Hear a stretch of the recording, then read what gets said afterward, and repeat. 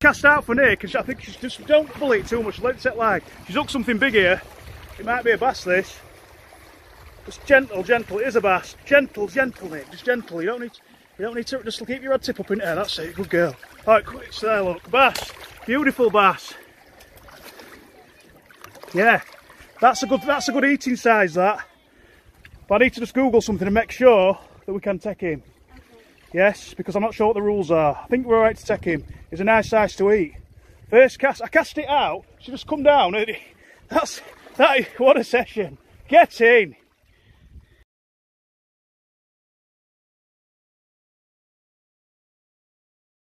The fishing squad, the bass that you saw on the footage just a moment ago, is here. We're going to really maximise get the most we can off of this fish. It's a £2 fish, 46 centimetres, so it's well within legal limit. You'd be best off eating a fish of this size.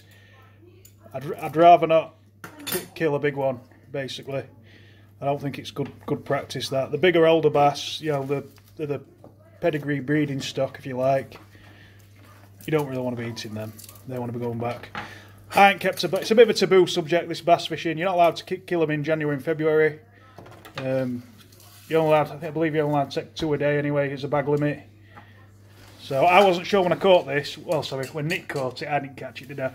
I wasn't sure when Nick caught it whether we're able to take it or not. But we'd gone down originally hoping to catch some pollock. We didn't catch any pollock, we caught this bass. So he or she's for the table tonight, and he's going to be enjoyed. Very much so, and we probably won't kill another bass for another 10 or 12 years. So, but it is a taboo subject, but you know, it's been honestly caught, it's been humanely dispatched, and it's going to make a nice meal. So I'm going to fillet him. We're going to probably do 4 foil parcels.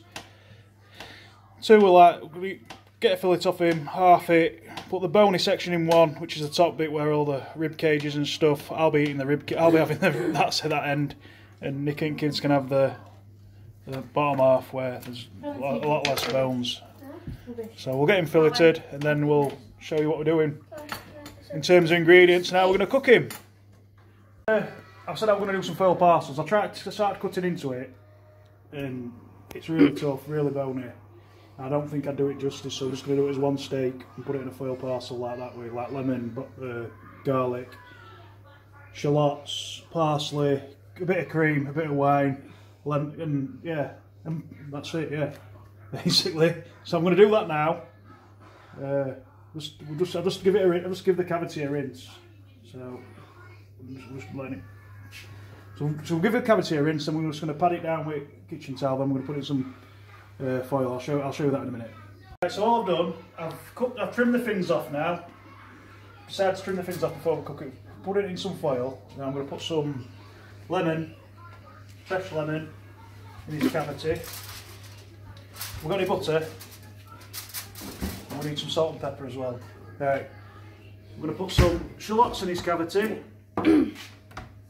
There's going to be some shallots over the top of him as well in a minute. We'll don't be shy. Best thing to do with this is don't be shy. For anything, we need butter. Got some butter, anybody? Thank you. Well, it's Flora. Real butter works better, but we'll do it. No cupboard. We'll do it with top. Right, so let's get a nice knob of butter to go in his cavity.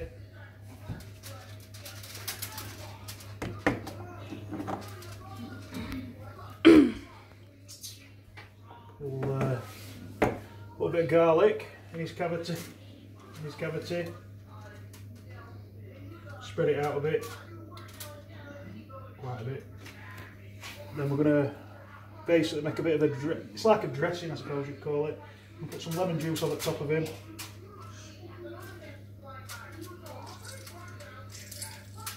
It's a bit like what the sauce that you get of your mussels. This is going to be like, you know, when you get mussels in pub. It's got like a white wine, lemony, oniony, garlicky sauce that goes on the top of it, goes with it. So I'm just going to What it'll do, it'll just sweat down nicely in the oven for about 20-25 minutes. I will probably give it longer because I haven't cooked one for a long time. I don't want it. The last thing I want is for it to be raw. I'm gonna, right, yeah. I'm just go for it. Go for it with everything. So you're gonna see a little pink bag, so it's all gonna sweat together. It should work out quite well. Put a couple of extra knobs of butter on the top of this. Oh. Someone's gonna end up with garlic butter here tomorrow. Oh. Let's get another spill. Let's get a spoon, sorry. Proper butter works way better, like, but flour will do. It's going to be a really rich sauce, this, like, really rich. I'm just going to put the sides of a bit on foil because we need to put some liquid in it as well. We'll put parsley in as well. Plenty of parsley on the top. Put some more lemon juice in. Oh.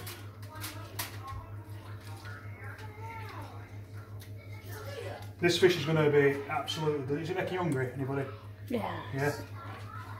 It's making me hungry. Thing about it is, when you get pollock, pollock's got a funny smell to it when it's raw. And then you add stuff to it like flour and seasoning, and you start cooking, you think it changes. You think, oh, it smells really nice, this. But when you go to pollock and you fillet a pollock, it's got a real funny taste to it. It's kind of not very appetising. Bass hasn't really got much of a smell to it. It's quite neutral. Pepper.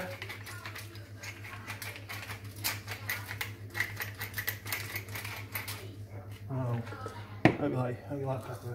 No. Bit of salt. It'll be alright anyway. You won't even taste it much sauce. Right, so we're going to just put the sides up a bit more. The base of the sauce really is like onion, garlic, cream and white wine, which is basically what you get when you get your mussels in it up at pub or wherever, fish seafood restaurant. So I'm going to put quite a bit of wine on the top, white wine.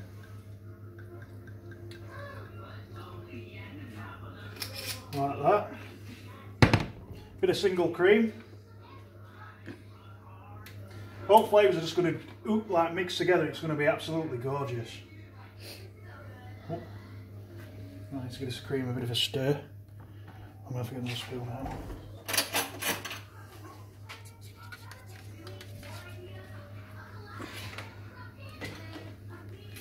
Oh, there's no real exact measurement, as you can see. I'm just doing it by eye. I'll put quite a bit of cream in as well. Half a pot. That'll be alright for coffee in the morning. So I've got to. How this is going to work? It's quite a.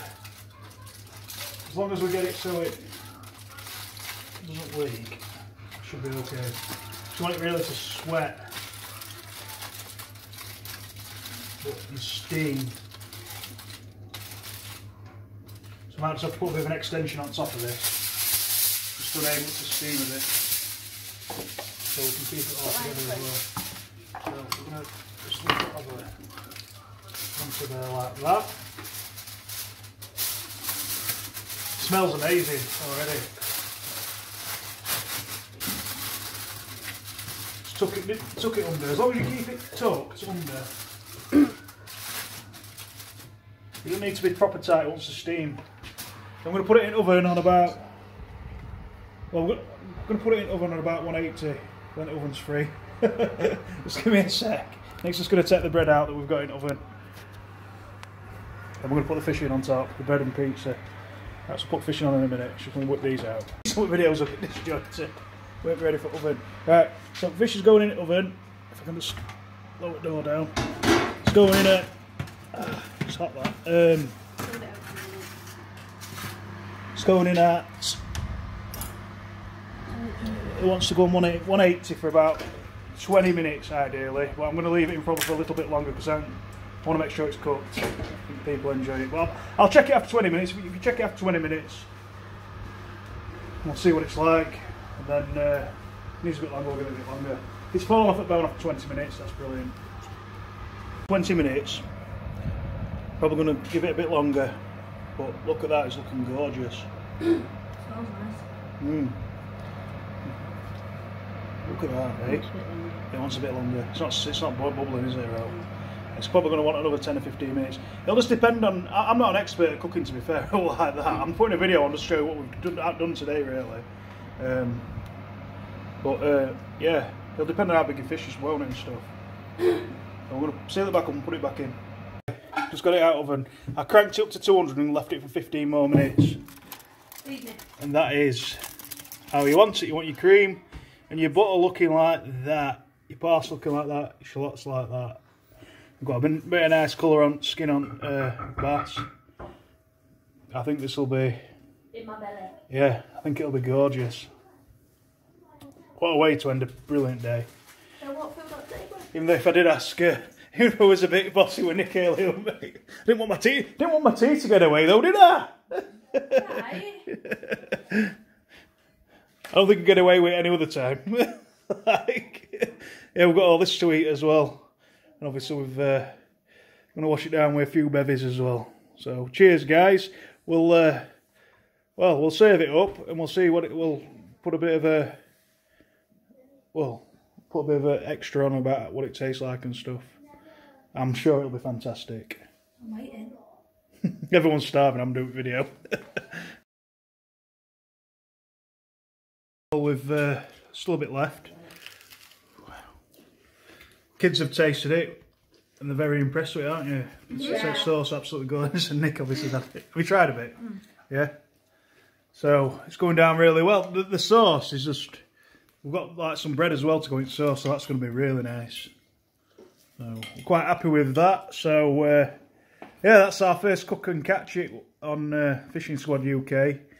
Yeah, we can see sometimes some videos are a bit look at Emily going. That's it. Some of the videos are a bit disjointed. No, there's no plan with my videos. I don't sit here and think, oh. I decided halfway through when I was going to fillet it that we're doing it as a full steak, and I'm going to get all the meat off that. Look, you've just got bones left. There's a bit of meat left there that I'm going to fish out in a bit if the kids want a bit more in a bit. But we've really used the full fish, and that's what you've got to do with bass, isn't it? Because there's not many of them really about and stuff.